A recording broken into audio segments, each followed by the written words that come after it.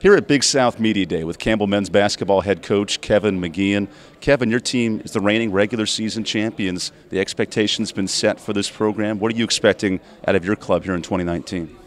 Well, I think the one thing that has been a constant since we started practice, even all the way back to preparing for our trip, is the competition level is super high. I think there is an expectation that we win basketball games at Campbell now, and I think that the group that left us a great legacy to follow. But we have some serious competition at positions and really the depth throughout the group. 1 through 12 or 13 is really strong.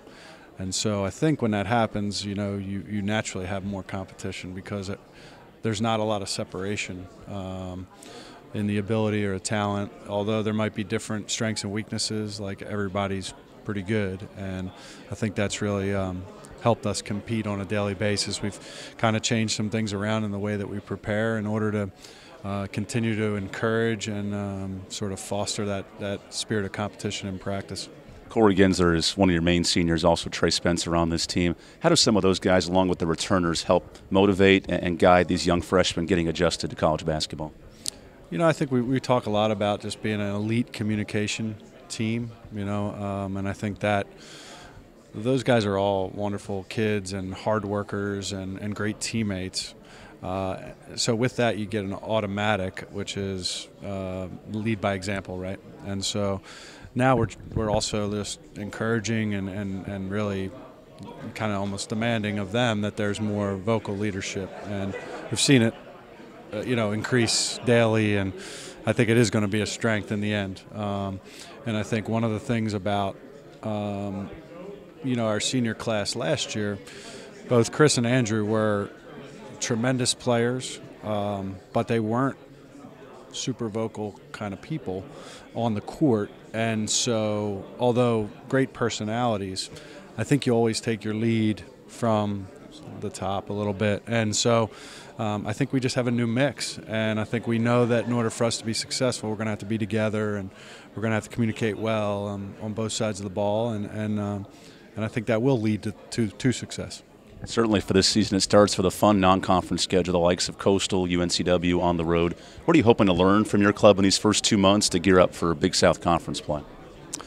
I think every time you get out on the court, it's an opportunity to evaluate, to see where you're at. Obviously, we've taken on some really good regional competition this year. I think that's an exciting part and maybe a little bit different than we've had in the past.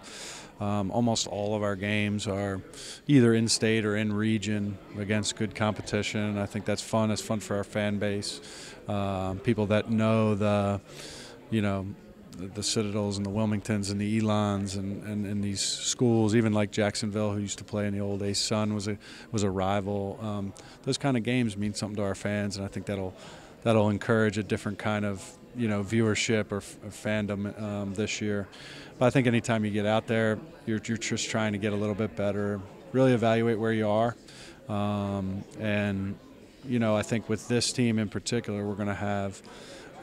It's gonna morph and change as the year goes on, based on us being able to sort of spread the wealth or be more evenly distributed, and that could mean points, rebounds, and assists. It could also mean minutes at different times, depending on who's playing well or obviously who's healthy and all that kind of stuff. But I think we have that luxury for the first time since I've been a coach. It certainly seems like there's an excitement from this staff and almost an energy about working with this group and a challenge of having a different type of roster, but trying to see what you can get out of a very balanced and deep team.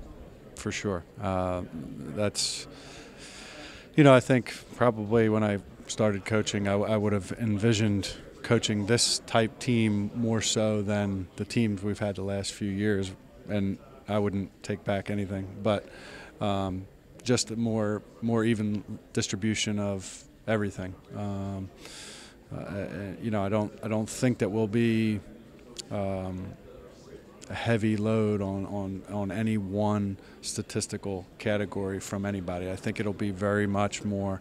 And to be honest, when we go scout opponents, and you're getting into your 6th and 7th game, and you look at, I don't know, some team that you're playing against, and the minutes are very well distributed and the points are very well distributed, and you have 8, 9, 10 guys on the scouting report.